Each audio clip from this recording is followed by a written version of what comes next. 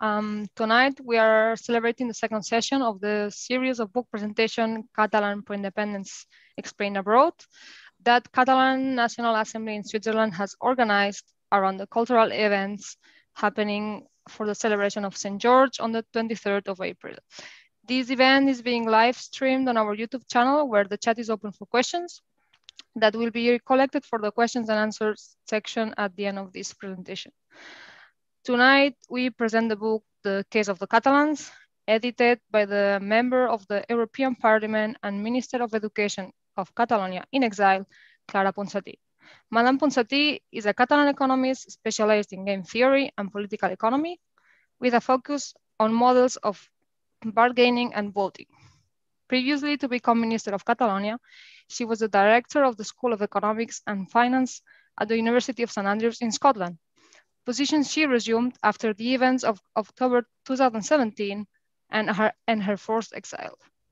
Welcome, Madame Ponsati. Thank you for accepting this invitation. It is a pleasure to have you here. Thank you. Hello, everybody. It's very nice to be here. Thank you for inviting me. So, could you explain us what are the origins of the book? Why did you decide to publish a new version of The Case of the Catalans? Well, it's not a new version, it's the first issue, but it's true that the title had been used before. This is a book that appeared quite recently, a few months ago, but that has been in the making since 2016, when I was an academic at St. Andrews. I was an involved Catalan citizen and, a supporter of the independence project, but I was not involved in politics. But as an academic abroad, I found myself in many occasions in which I discussed what was going on in Catalonia, and many, I always like to give my students or my friends and colleagues a reading list, and then I checked to see what I could recommend people that didn't know about Catalonia. And I found that there was no book that explained the present Catalan situation in a concise and understandable way for the international reader. So that's why I started talking to some friends, some other Catalan academics about that. And, I always, my suggestion at the beginning was, why don't you write a book? And, I approached a number of people telling them to write that book. And none of them quite took the challenge, but a number of them were willing to share the burden. And that's how this project started as a collective project. And then it took quite a long time, among other things, because I was, distracted by other activities, because I became a member of the Puigdemont government in the summer of 2017. And the book was sort of halfway through when that happened. And it did not, we completed the full draft of the book in the summer of 2018, or maybe beginning of 2019. And then, when everything was ready, the pandemic hit. So there were, subsequent delays, but eventually we have the book. It's a book that it's probably, in its content, slightly outdated, because many things have happened since we finished it. But I think that in terms of the main goal of the book, which was to explain why Catalans want to be independent, the arguments why we wanted to be independent in 2016, and the arguments why we want to be independent in 2021, I think they are exactly the same. Probably, the grievances that are the cause behind our cause are even stronger. So I think that the book is still useful the way it is. Okay, so as you said, this is a collective work combining contributions of 7 different Catalan academics. How was this particular group of authors defined? Did you choose them as editor, or was a collaboration that was existing already before? Well, I mean, honestly, I don't recall the exact process by which the group was formed. I first talked to probably to Carles Boix and Enriqueta Aragonès, who were my friends and colleagues, both of them, with whom I talked a lot. And then, we said, well, we need a historian. And then, somebody came up with the name of Carreras. He was very enthusiastic from the beginning. And then, Bosch said, well, I cannot write this. Why don't we ask that? And then Enriqueta and Jordi Muñoz had worked together on similar topics. And so it was natural for them to write the chapter on the electoral politics of the process. And so that's how we, it was a sort of a very natural way. At the beginning, I wasn't really doing much other than being the promoter. And so my chapter was actually the last to be written. I used the materials of everybody else as sort of, in some in a way, I was free writing, and then, then it's true that as the editor, I did a lot of editing and, making things coherent and, these sort of things. And, mostly an editor is someone who goes after the authors so that the work gets done. And that's what eventually I did when I was back at St. Andrews in 2018 and 19. When I was back at my real profession as an academic for a little bit more than a year before I came to the European Parliament in my political hat. Should I describe the chapters, or you wanna? Sorry, I don't want to, interfere to your questions, but I can have a brief description of the chapters. Mm-hmm. Is that okay? Yep. I mean, first, as I mentioned, my first chapter is sort of an introduction that contextualizes the main issues at contention, and I discuss what are the problems with the constitution, the democratic constitution of Spain, which is the main question that that Democrats across the world ask. They come to me or they say, well, Clara, why do you want to be independent? Spain is it's a democratic country. It's sunny and people are very nice. What's wrong with you, right? So my first chapter tries to address what are the issues with this Spanish democracy. And it goes to the roots of the Spanish constitution. What are the problems that were not very visible, but now are very, very crudely visible with the transition from Francoism to democracy in Spain.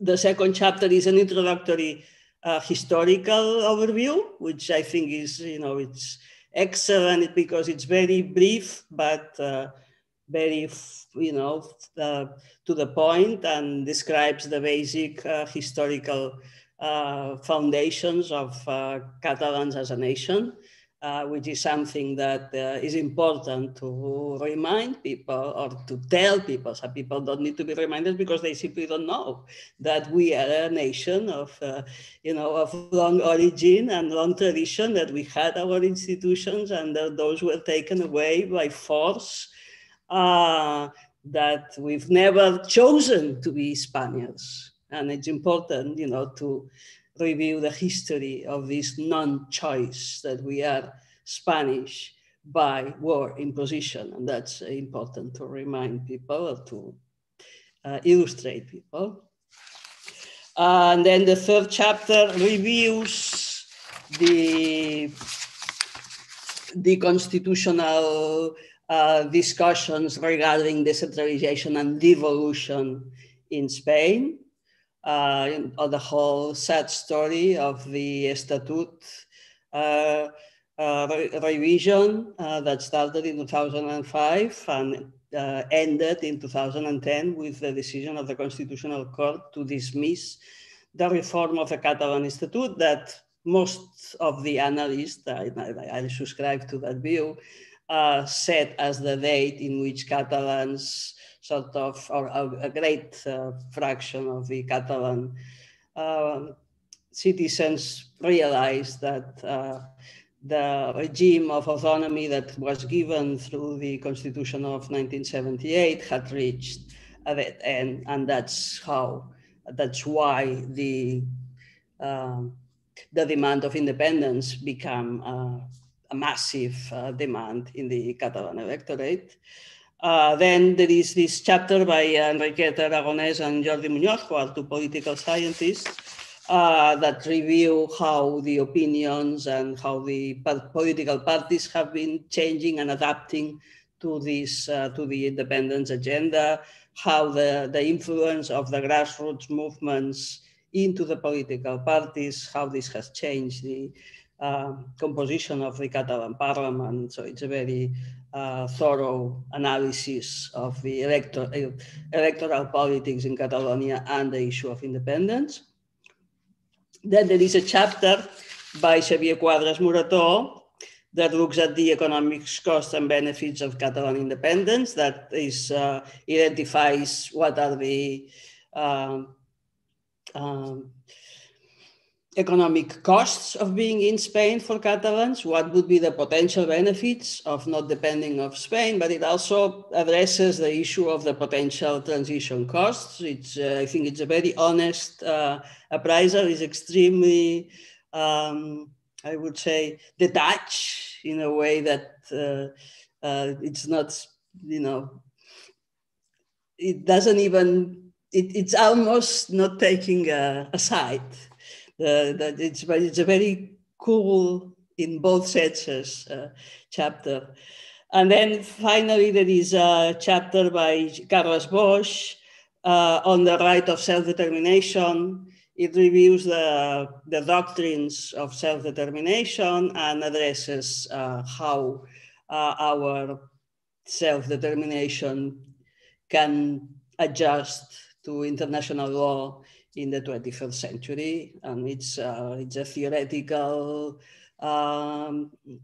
discussion, but it at the same time reviews the relevant cases of the decision on Kosovo, the ruling of the Canadian Supreme Court, and addresses, it also covers a Swiss topic, which we find it very, very interesting, which is the issue of the creation of the Jura canton, and which recently has had some new addition, or is in the process of adding. You know more about that than I do, but it's also another case in which self-determination managed democratically is something that can work, and these are all examples that we should review. So this is an overview of the book. Thank you. Thank you very much for the summary of the 6 chapters. As you were saying at the beginning, the final publication of the book was delayed due to the global coronavirus pandemic crisis. Some of the data in the essays may be a bit outdated. What else, if there is, would you have included in if your initial publication date were to be the end of the 2020 from the very beginning? Would be something to add there? Yeah, I mean, I think that my arguments about how the Spanish democracy has reached its limits, that's the title of my chapter. I think that we have a lot more evidence right now than we had in 2016 and 17, even on the 19. I mean, this book went to print as the Supreme Court issued their conviction of the Catalan government and the Jordis. So this is there.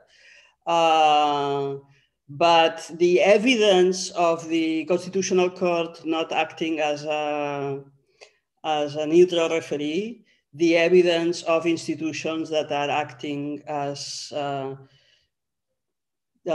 institutions of a failed state, like the police, or some parts of the judiciary, the Guardia Civil. So there is a ton more of evidence right now that I would, if I rewrote the book right now, I would include that. Maybe part of the petty politics of the internal discussions in the Catalan independentist side. I don't think those are relevant in any way. So, there's been accidents. And also there's been changes in the Spanish side. This book the referendum was under a Popular Party Rajoy government. When this book was going to print, Sanchez and his dialogue, many quotes, agenda was sort of beginning in the Spanish government. Now we have also had evidence of something that we Catalans all should know, maybe not all of us know, but we all should know, that there is no difference whether they call themselves left or right, socialist or popular, when it comes to addressing the Catalan issue. The approach is very much the same. So we've seen how they've played with the political prisoners. They have sort of used them as hostages. They have tortured their families, letting them in and out, and abusing in a very manipulative political way. And that has had an effect, unfortunately, but I don't think that's all this is relevant, but it is true that it's relevant that we can explain to the international audience that it was not a problem that Spain had a right-wing government and now things will be fixed because now it has a left-wing government. Things are equally problematic. It's important that people across the world know that as well. Yeah. Relating to this change of government that's happened in Spain, would you have, like, a bit also related to the last question, would you have added to this book also the centralization of the pandemic crisis management done by the Spanish government? Do you think that's an important fact? That's a very good point. I think that the pandemic has exposed in a very raw manner the failures of the institutional failures of Spain. Of course, the pandemic has been a challenge to all kinds of governments, and it's very hard to right now to assess what governments have managed it better or worse. And it will take the end of the pandemic and careful work with the data to assess that. But I dare to say that we will see that in Spain, the mismanagement has been especially notable. It was very, very obvious at the beginning of the pandemic when they they approached it in a military way, when they the obvious things that the Catalan president, Mr. Torra, was asking to do to happen, like keep people in, don't let people from Madrid go all over the place. These very obvious things that everybody has done later on, that even the Spanish government has implemented in spite of the rebellion that they have in Madrid. There they have a rebellion, but there is no problem with rebellion in Madrid. So all these things are very, very clear evidence that the institutional arrangement in Spain are not working. When you have problems in a family, if the family is not structured, an accident, an illness, whatever, in a distructured family, this makes the problems much bigger. The children suffer more, the illness is longer, and the pandemics in Spain the parable that I use to understand what's going on is one of a destructured family, and a destructured family needs to divorce, start over, and that's what's going on in Spain as well. Also, still related to the same question, I know maybe this has happened too recently to be included in the book, but would you include new approaches now that the 52% of the voters of Catalonia have elected for independency parties? Well, I mean, the book doesn't include strategic advice in any way. The book is a book to tell people why we want to be independent. It's not a book to tell Catalans how to be independent, and it's not a book to tell the international community how to manage with Catalans once they eventually decide to be independent, which unfortunately for my taste still hasn't happened. Catalans organized sort of self-organized an independence referendum, but that was it. There was nothing else. So we Catalans, have this historic habit of proclaiming Catalan republics that have very, very short lives, so in this sense, I don't think it's especially, it doesn't link to the book. I can have my opinion about the value of having, an election in which more than 50% of the electorate supports independence. Of course, that's valuable. That's the ground that Scotland will be using if they do have this support. The agenda of the Scottish National Party for the upcoming election in a few days is an agenda based on, well, if we get a majority, we feel that we will have a mandate to have another Scottish referendum of independence. And that's something that everybody can understand in the world. So right now, it's true that the Catalan parliament has a majority of parties that have independence in their wish list, but it's in the wish list. It's not in the political agenda. And there is a big difference between a wish and a political agenda. So at this point, yes, a majority of the Catalan electorate has voted parties that wish independence. But that has not put independence in the political agenda. The political agendas usually are something that, whoever governs plans to do. And there is no talk of that whatsoever right now in Catalonia. So. When trying to explain why Catalans want to be independent, part of the international audience sees the Catalan independence movement as a result of the last economic crisis. It is hard to explain that the Spanish state continued diminishment actions of Catalan politics and self-government starting already in the 90s are a key factor to it. What is the best approach to refute this false claim that the movement roots are economically driven only?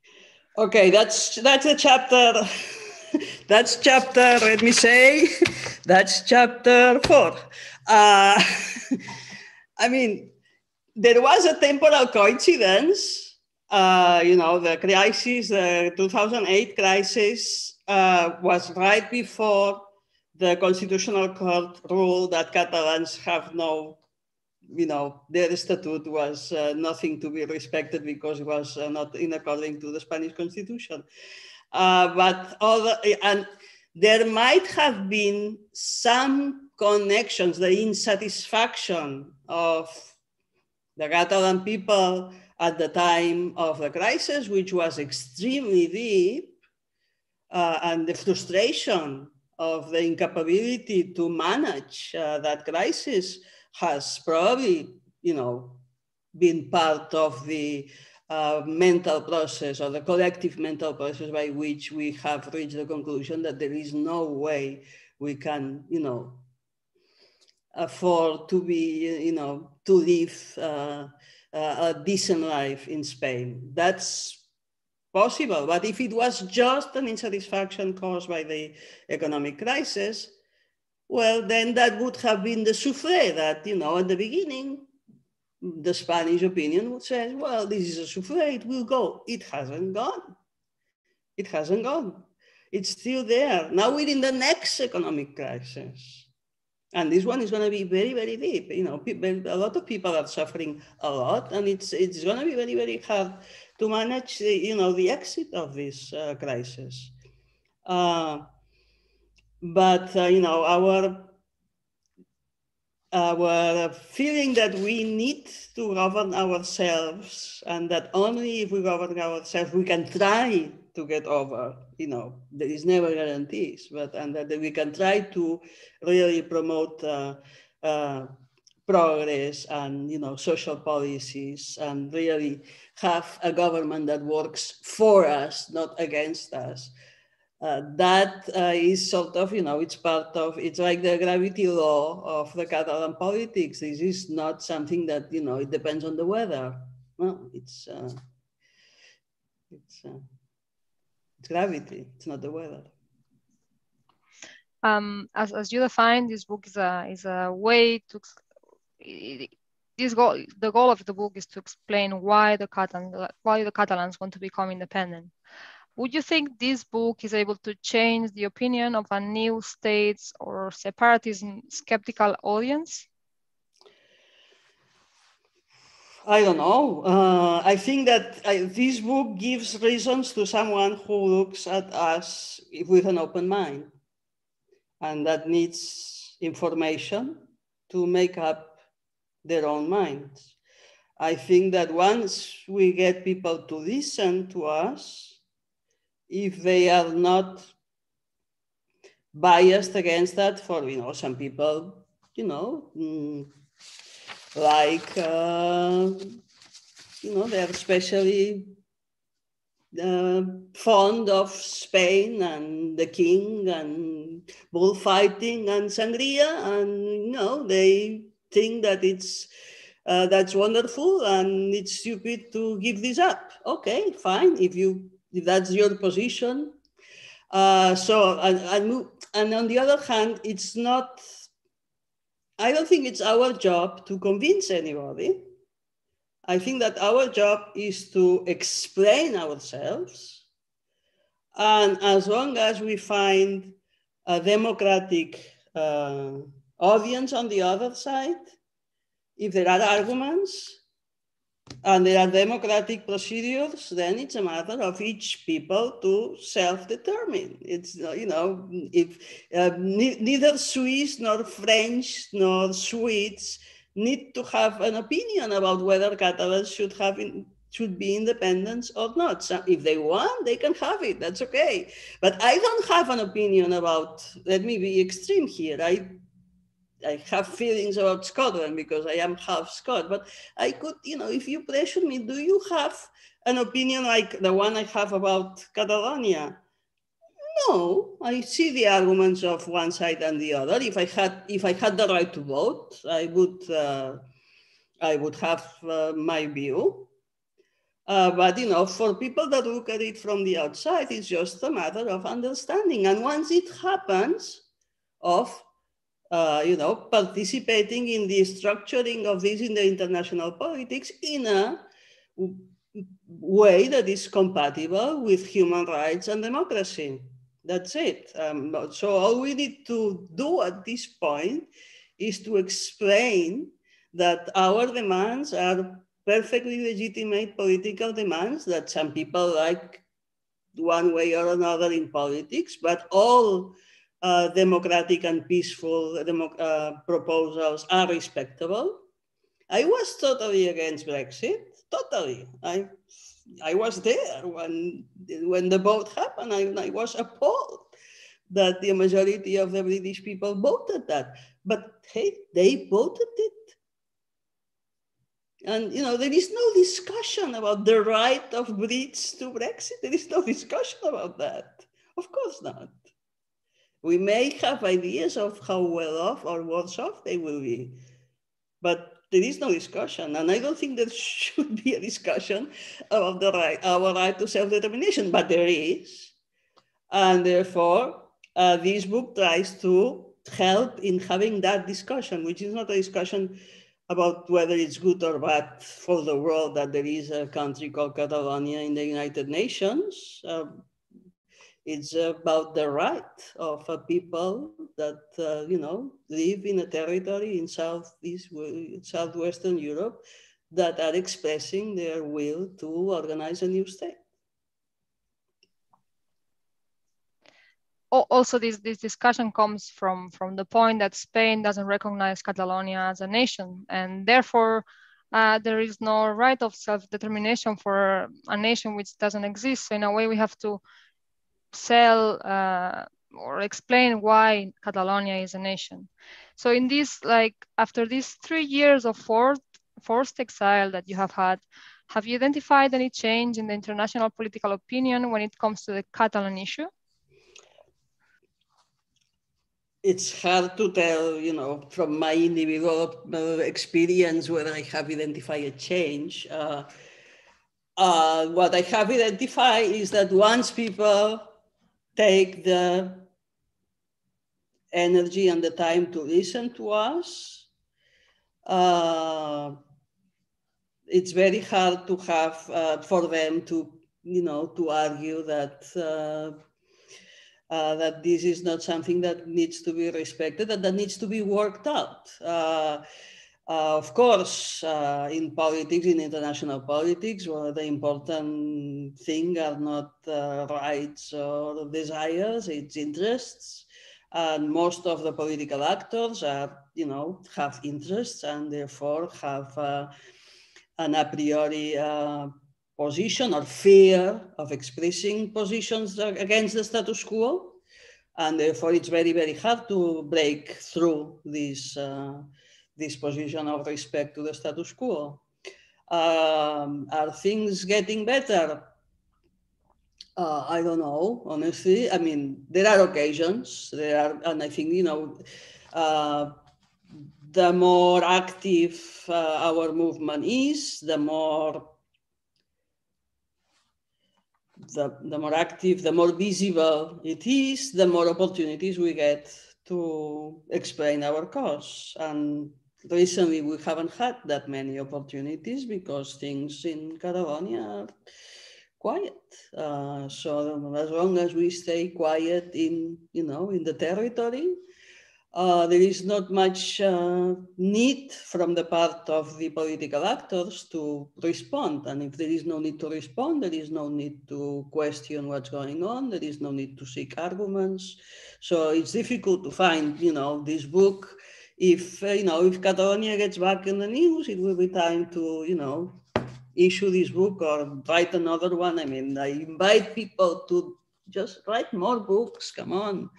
If you look about any other topic, it is full of books, and we're not producing enough material. So I would invite to produce good books. Good books. Okay, I'm not telling this is fantastic, but be careful. Just write in English, write well. Sorry, now it's my professor that's coming out here. It's not my talk. Okay. Lately, there have been many sentences from international courts against the Spanish state and judiciary. However, these sentences and the repeated reports from organizations like the Working Group on Arbitrary Detentions from the United Nations, the Human Rights Watch, Amnesty International News, they don't seem to affect Spain's position in any international democracy index, such as the Economist VDEM Institute. Why do you think is that? And do you think that as Catalans abroad can do something to influence this? Okay, that's a very good question. And that's probably the answer to a question that you asked me at the beginning about what does my book miss? It misses this. That's very important because it's true that Spain is ignoring it, but it's also true that respectable Democrats across the world in powerful positions pay attention to these things.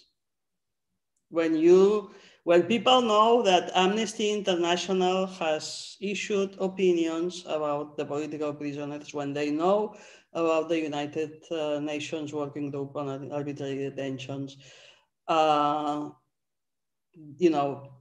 there is still, the European Court of Human Rights has still not taken a position, but there will be decisions at the European Court of Justice regarding the cases, our cases, and so on. These things are important in the views of the international community because it's not true that a normal democracy ignores these things. What defines a normal democracy is that these things matter.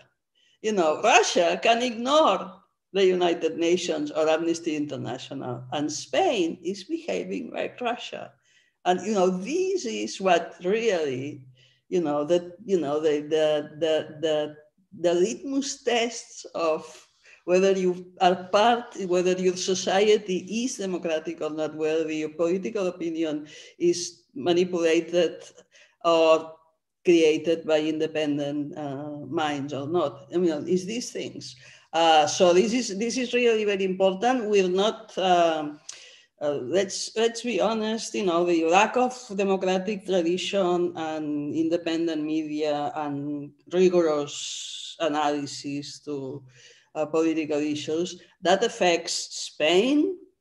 And as long as we're part of Spain, it affects Catalans as well. And we're weak and we don't value these things. And we haven't, we've been developing a strategy to value them, but we're behind. And I think that in that, the international Catalan diaspora can play a fantastic role. And probably we need to structure that more, and it's your game, but I think that's very, very important. Yeah.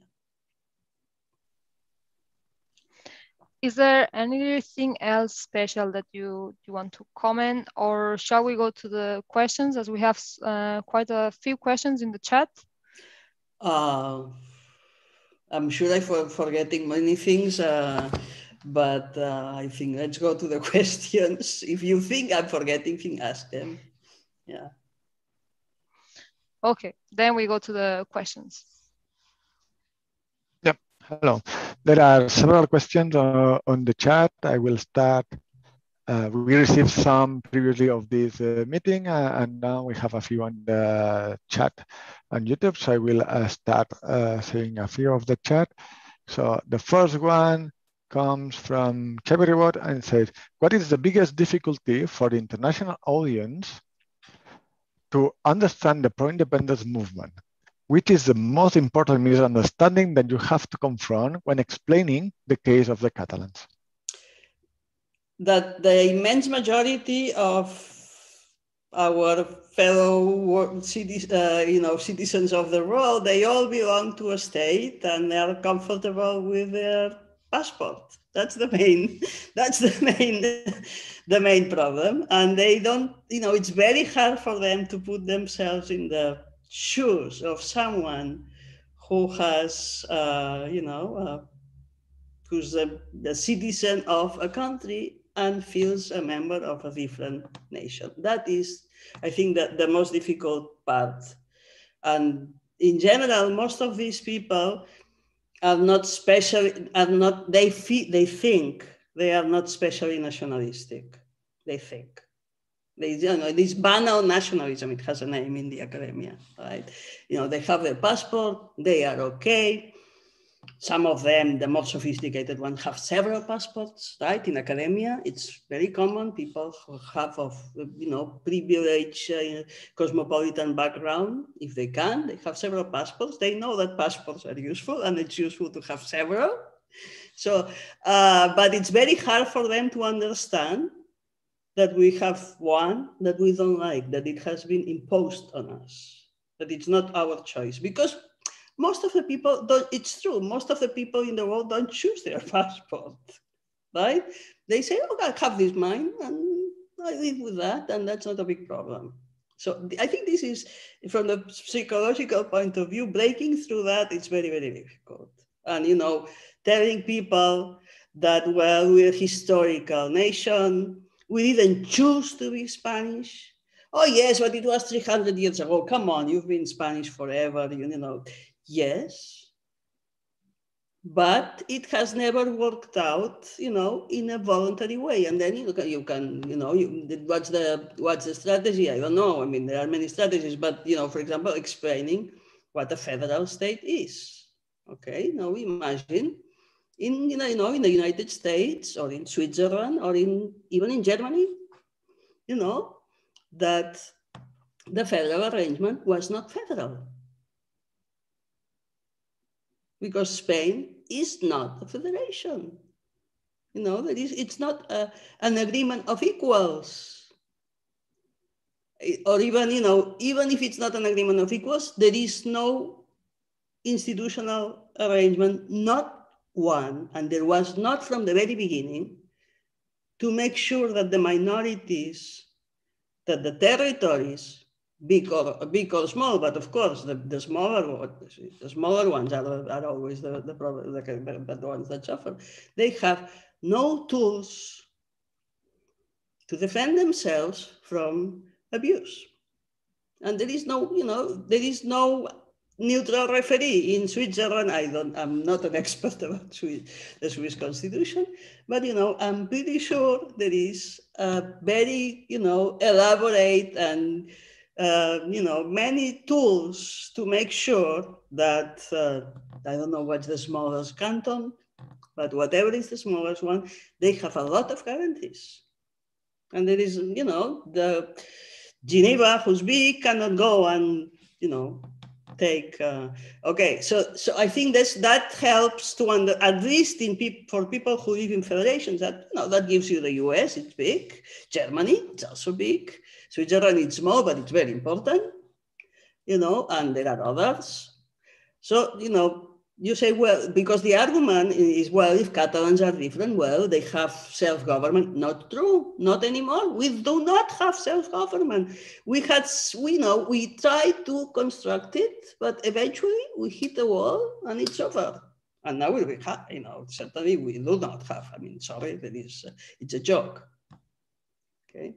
So I think this is the main difficulty. But it's true that, and we have to recognize this difficulty and, you know, face it with honesty, you know, and then you know, then you get the criticism of nationalism. I think we should also be sort of honest about the criticism of nationalism, because, you know, there is many kinds of nationalism, and accepting that we need to be careful about nationalism is ridiculous, because there are nationalism that have been very progressive, very liberal, very democratic, and then there are nationalists that have been fascist and terrible. But usually these are the nationalisms that are linked to, you know, imperialism or frustrated imperialism, like Spain. And so distinguishing between nationalisms is important. And, you know, people loving their country, that's something that's respectable all over the place. And why is it not respectable for us? You know, we're a nation, we have a right. The fact that it has been denied for centuries doesn't make it less of a right. Sorry, but there was a big... No, it's good, yeah. The next question is kind of related. So it says, which is the easiest to understand and the strongest argument in favor of the independence of Catalonia that you have identified when exposing the Catalan case to the international audience? Okay, my simplest argument right now is that because we did a referendum, people are in prison. You know, why? I mean, if you know, if there is, you know, if to keep the unity in Spain, you have to put people in prison, you have to act, you know, go and hit people when, you know, there is nothing as harmless, right?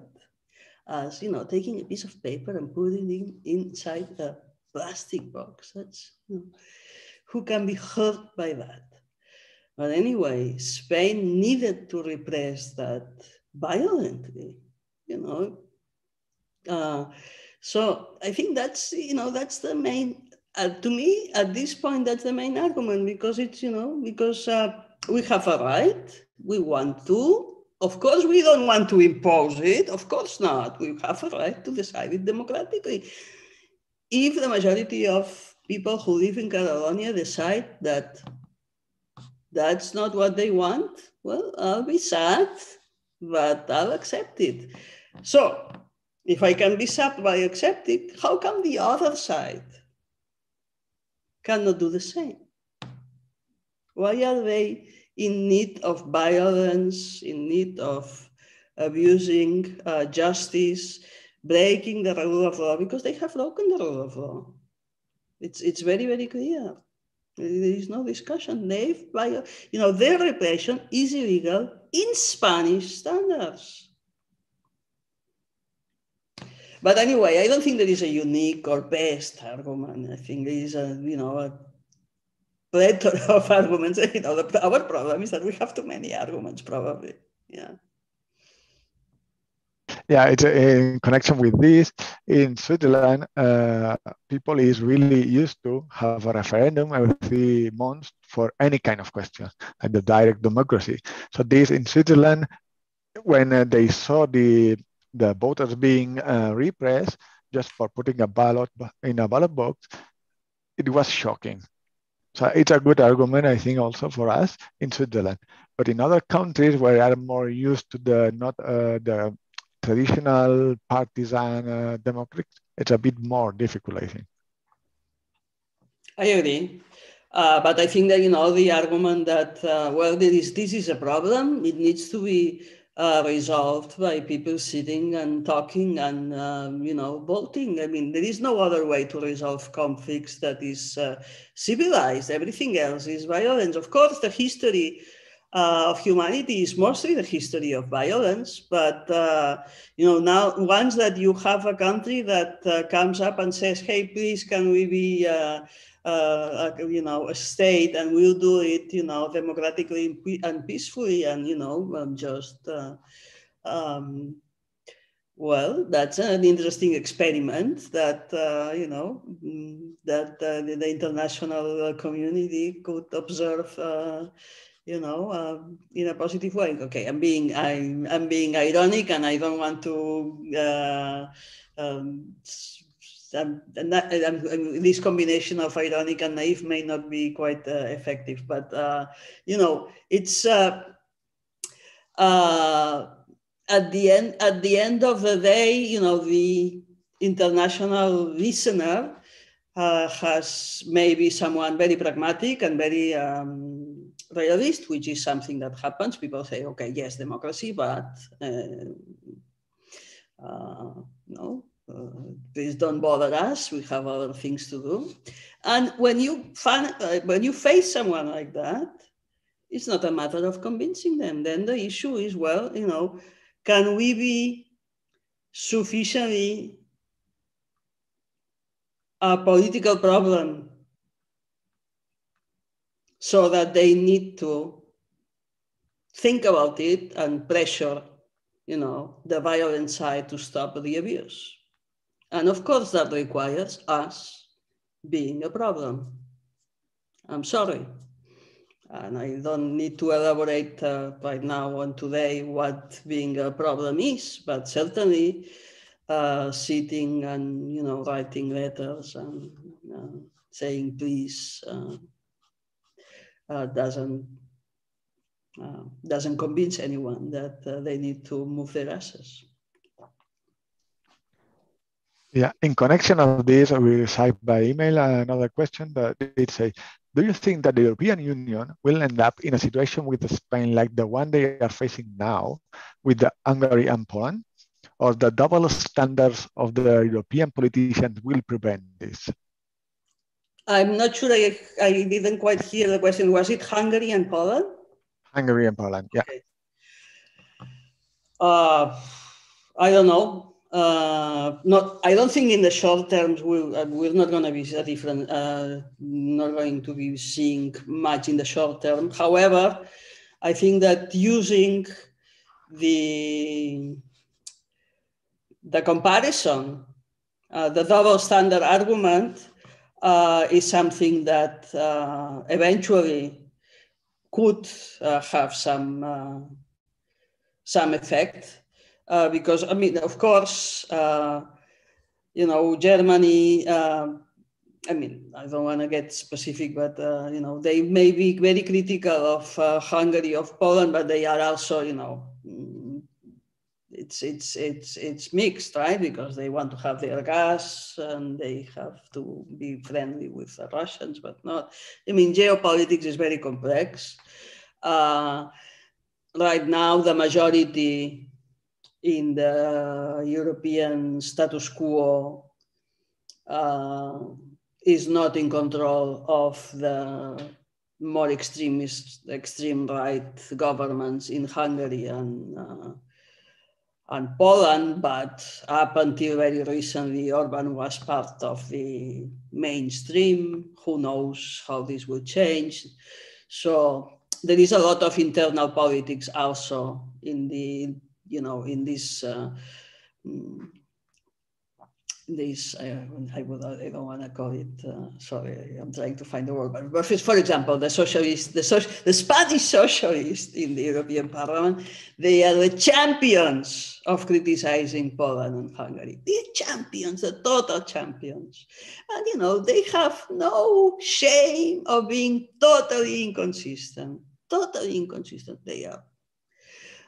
So eventually, this, you can do that when it's only wars. Eventually, if that starts to having, economic impacts and has costs and, of course, getting support for these kind of things is going to be, everything has to be paid. I mean, and then all the talk, all the public talk is one thing. The other is what happens behind the walls. We don't know what kind of pressures the Spanish establishment is subject to. I mean, we're only suspecting that there is going to be, they are going to be paying heavily to get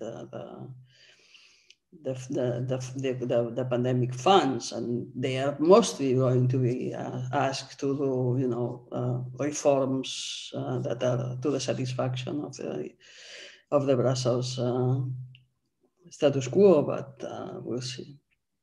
So at least, I mean, the least we can do is to point out that there is a huge inconsistency here, and after. Politics is not what I used to do, in which being original was very important. In politics, it's not being original. What matters is being insistent. In connection with this, we have a question in the chat from Jose Garcia. It says that, how has the result of the request to waiver your immunity as a member of the European Parliament shape or affect the view about the Spanish state, having so many MEPs voting against it? Maybe it's connected? See, I mean, we lost the vote. Hey, I mean, let's face it, we lost the vote. And it's such an obvious thing that, that was wrong. If you look at it from just try to, I know that I cannot get out of my own, situation, but, it's a state politically prosecuting 3 MEPs that, once their immunity striped, to put them in prison. That's, it's hardcore authoritarianism. Hardcore.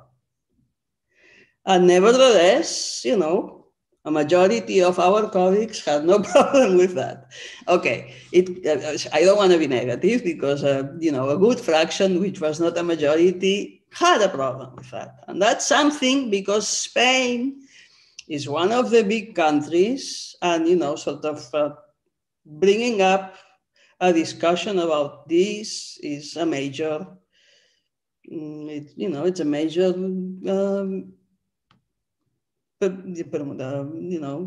affection, it's a measure of movement in the, very stable situation in which, we're all Democrats here. Only the Eastern guys are not so good, but hey, all the West is good, right? Well, I mean, it's a good opportunity for them to look again. Well, yes, you invited Southern Europe into the Union. You brought in, Greece, Portugal, and Spain. Well, they are three different cases, and they are very different, Authoritarian dictatorships were defeated in Portugal and Greece. They were not defeated. It was not defeated in Spain, Franco died in bed, decided that there was going to be a monarchy. The appointed monarchy became a democratic king. And now we see, how he managed his tenure, how he was at the peak of a mountain of corruption, and the whole state was, evolving along, this pile of manure. So yeah, I mean, it's important that we had an opportunity to get this discussion, and it's important that, a number of people listened, and those that listened, and, basically who did vote for our, to lift our immunity, the members of the big parties that obeyed the official line. But there was an important number of people that broke the discipline. Many of them, secretly. Because, being a member of the European Parliament, how do you get to be a member of the European Parliament? I mean, it's not, our case, we're a bit different, but in general, well, you're a member of the party, you've been, brought to be there, you want to stay because it's a nice position. So, you don't want to get into trouble with your bosses. And, the Spanish have very important positions in the big parties, in the Popular Party, and in the Socialist Party. They are very powerful. So anyway, so yes, we're making some progress on that front. A good news that we are making some progress as well. We have an interesting question also in the chat from Willie Brown. It says, I will, as a German, I look more objectively at the case of the Catalans. Internationalizing the case is good, but how do you reach the doubters in Catalonia for independence? You need these people too, right? Well, we need a majority, and we have it. That said, of course, the more people we persuade, the better, of course. But, I think that we have to take the approach that decisions by collective are taken by a majority. And we need a majority, and we have the right to have this decision in an orderly and peaceful way. We really don't know what is the fraction of Catalans that would be happy to have, to vote yes under a referendum that was voted without, the threat of, if you vote for independence, your life will be miserable, which is the approach that has that Spain has not reached that point yet. I mean, I would be happy to have a referendum in which Spain accepts that it's a referendum, and then they threaten you, we'll take, all the money, whatever, right? So along the lines of how the discussion was addressed in the first Scottish referendum, there was a bit of threats, not much. It was mostly promises. Right? If you stay, they have not respected the promises, and that's why a bigger fraction of the Scottish voters seem to be inclined for independence. Now, not only they did not satisfy the promises, moreover, they forced Brexit and they did not respect the institutions, the Scottish institutions in the negotiation for Brexit and so on. But anyway. So yes, of course. I mean, it would be wonderful to have support for independentist parties of 70 or 80%, of course. And I'm very, I have no problem in thinking of strategies for that. Of course not. What I think is bad is to think that to get more support for independence, you have to sort of retreat or hide your agenda, or, for example, or not used what is your, basic Catalan identity trait, which is the Catalan language. Sorry, this is the language of the country.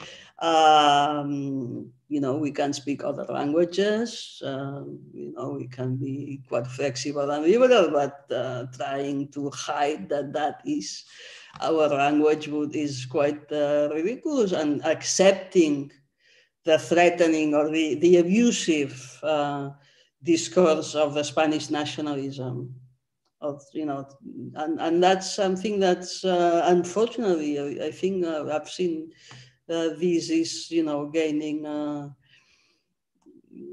gaining terrain in the political discussion, and I think that's really, that's bad. But anyway, at the end of the day, it's 50% plus one.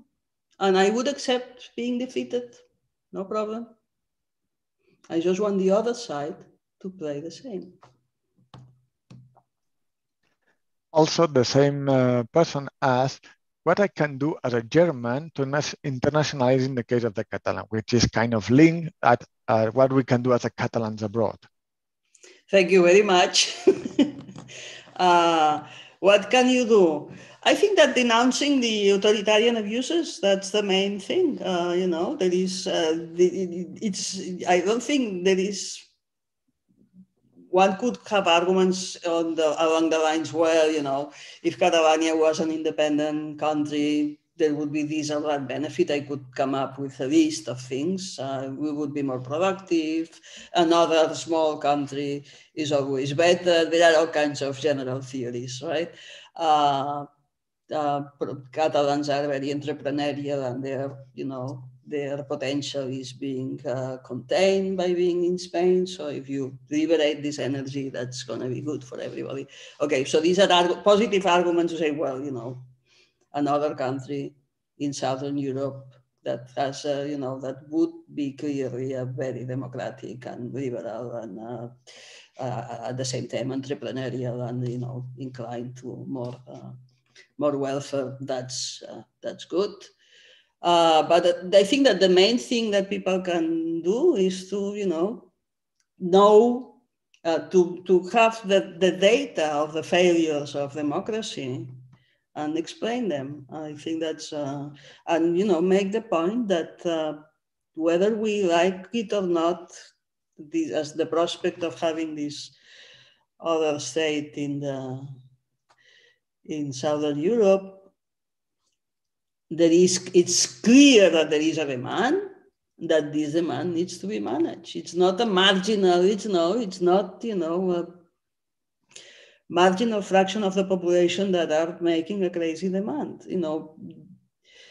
You could have made the point that was the case 30 years ago, but there was no discussion. I mean, at this point, I recognize the value of people that 30 years ago, 40 years ago, 50 years ago when they were, a minority against all odds, were still keeping the independence as a goal. But okay, what is true right now is that this is a mainstream in the in Catalonia, the region of Spain, in that place.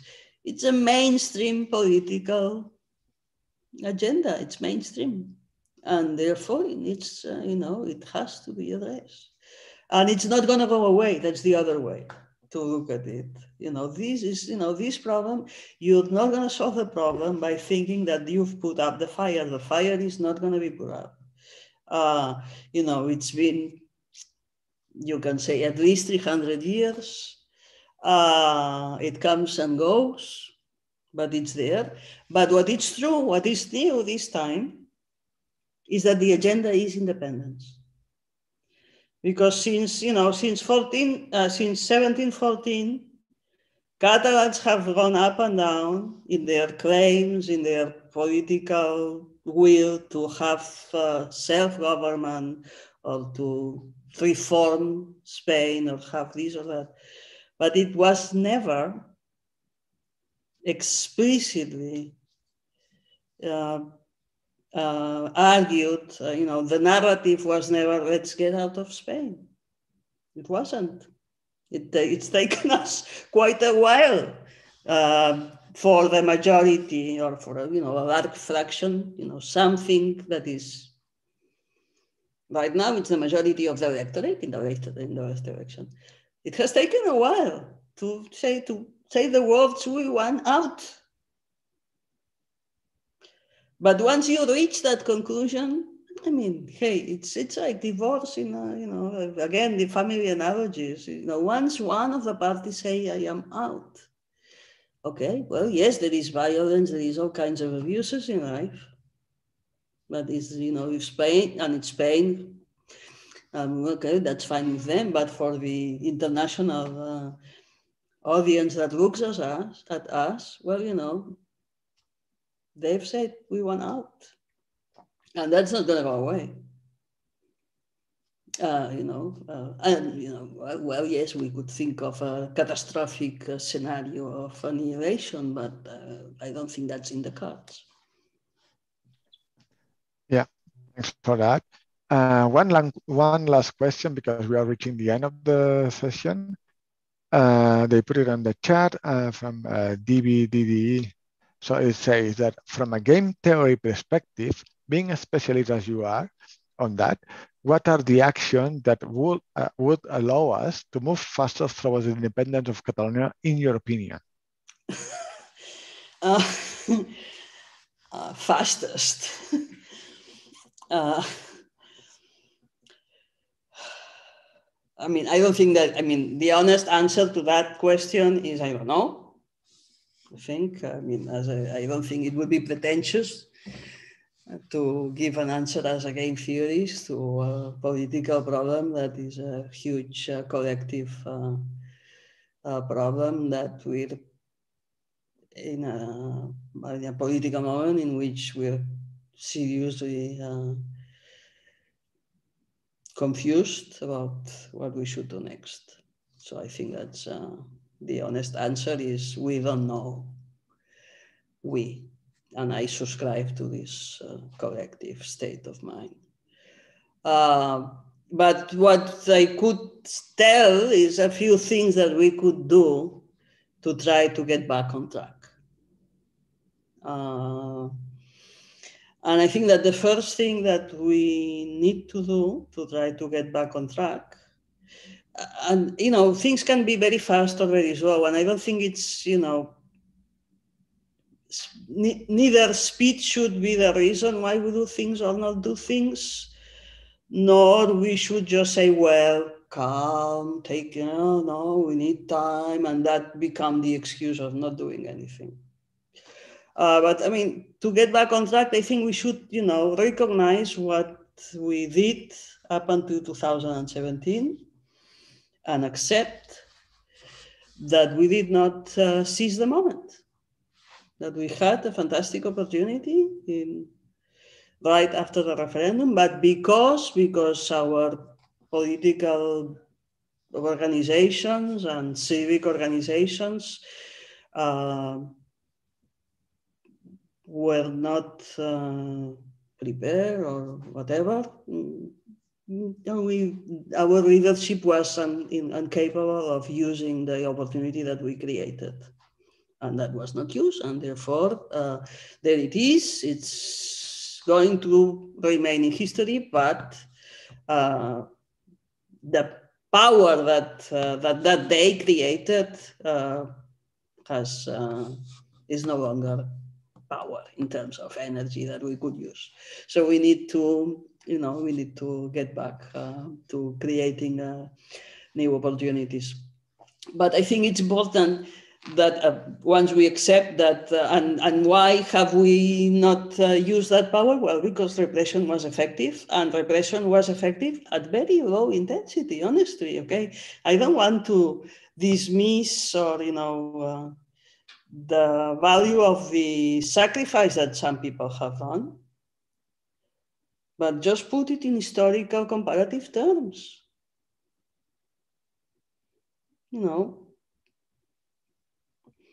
A dozen people spending time in jail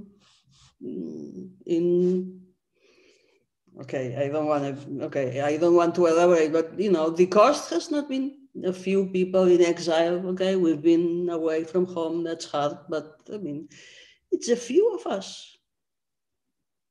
And the conclusion after that was, okay, no one else in prison, no one else in exile. Okay, sorry. If I have to give a message, is as long as the strategy is a strategy in which we don't do it if it has this kind of costs, sorry. If that's what the majority of the Catalans that support independence think, they may as well give it up. That's my view, is that it's going to take sacrifices, and pretending that, okay, the sacrifices are gone and now we'll do something else. Sorry. No, that's not how it works. It it requires more effort, and the fact is that the leadership of the independentism has been the one saying no more costs. This message we've received it from inside the prisons. Our political prisoners are being kept in prison by the Catalan government that calls itself independentist. I mean, this is also hardcore surrealism, eh?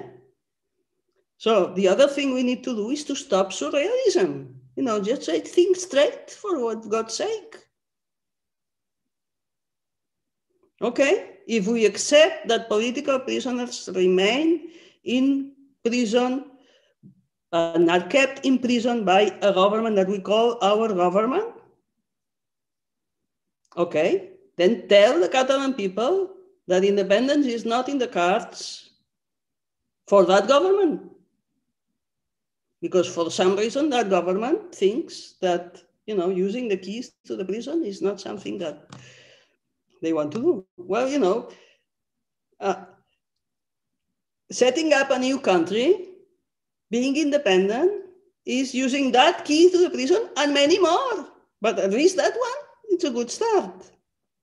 But we're not seeing this. Anybody who listens to this, probably very few people will tell the status quo of Catalan politics, who say Clara is crazy because she's saying that. But sorry, as long as the majority of the Catalan leadership thinks in these surreal terms, we're in trouble, and well, we'll see.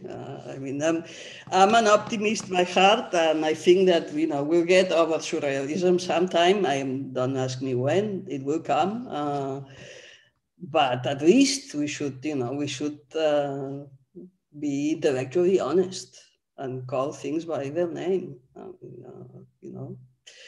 There is no independence without sacrifice, and the sacrifice that we have endured, and I say it if being in exile gives me some political authority, I use it. The sacrifice that we have endured is very, very low. And if we're not ready to pay more costs, well, then maybe, that probably means that we don't need it, or we don't desire, or we don't want it enough. Thank you so much. That's okay. If it has to be for free, okay, fine. It's true that if it's for free, it has more support. If it's not for free, it has less support. Maybe it doesn't have enough support. That's another, okay. But it would be good to at least to clear the air about what is it that we want and what is it that we don't want. So we are reaching really the end of the session. There are more questions, but I think I will pass the word to Mireia because we don't have much more time. Thank you for answering all the questions, Clara. Many thanks. Thank you. Thank you. It's been a pleasure. Okay, so maybe as a wrap-up question, I would ask you something else. Maybe in our path forward as a the path forward of the process of independence for Catalonia. How do you think the case of the Catalans will end? Will it be assimilation within Spain or independence? In case of independence, do you think it would be an unilateral secession without international recognition for many years as Taiwan? Or independence with broad international recognition due to the remedial only secession option? Or independence through referendum with enforced majority as Montenegro, imposed onto Spain by international pressure, or maybe by a referendum with Spain? Okay, the question was so long that I'm not sure. Sorry, it's just what are your thoughts? What do you think that, how will it end? No, okay. Well, I don't have, a glass ball to tell you what the future will bring.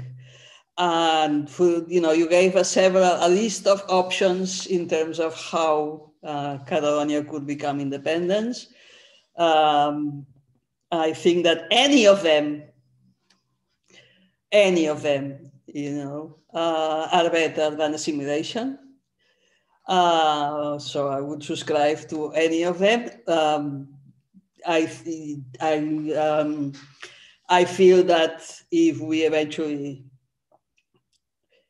become an independent country, it will be because of an unilateral declaration of independence. I'm very skeptical of Spain sitting on a table before we're independent to talk about anything relevant. But I don't, honestly, I cannot rule out assimilation. I cannot. Because our political act right now is moving towards assimilation more than towards independence. So we'll see. This is a little bit contradictory with what I say, that this is not going to go away. But hey, it's true that the political tempos are very difficult to assess, because at this point I don't see a political leadership capable of moving into the direction of independence. And therefore, if we're not moving in the direction of independence, we're receding. And if we're receding, well, eventually we'll get assimilated. But of course, things move back and forth in history in many ways.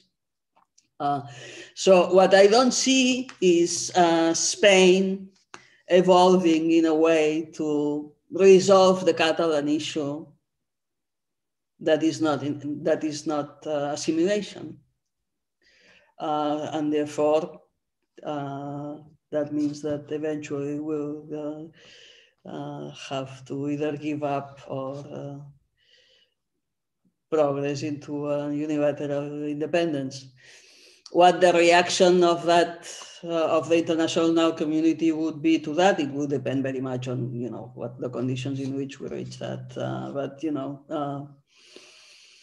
when if the discussion is, well, we don't want to be like Taiwan, hey, wow, I would love to be like Taiwan, honestly. I mean, we're not in the same geopolitical situation, of course, we're not in the Sea of China. And therefore, I doubt, I see our possible future more linked with the other, to a situation in which, there is progressive recognition with conflict and negotiation. And but what would be the cost of not being recognized and staying in the outside, in this limbo kind of situation? Well, I mean, of course, it's costly, and I can understand people that don't want to subscribe to that. But of course, given my experience and my definite will not to be a Spaniard, I'm ready to endure whatever that takes. But of course, that's a collective discussion, and we need to have this conversation. Thank you, Clara. I do hope that the Catalan people do not give up. Thank you for being here with us, and thank you for answering all the questions. As a side note, I want to let you know that you have some fans of your podcast, Parla Clara, in the chat, and they highly recommend it for all Catalan speakers. So, yeah. Thank you. Just thank you very much. And thank you again for being here. We are very pleased as a National Catalan Assembly in Switzerland. Thank you. It's been a pleasure, and I hope I can, come and see you in person once this pandemic bother is over. We're all looking forward to meeting all the new friends we've making through the many months of screens, and eventually we can be all in the same room. So thank you very much. We definitely look forward on seeing you here in Switzerland, finally visiting us. And just as a reminder, let you know that next week we still have one session of this series of book presentation. It will be on Tuesday, also at 7 o'clock in the evening. Thank you very much, everyone, for attending. Bye-bye. Thank you.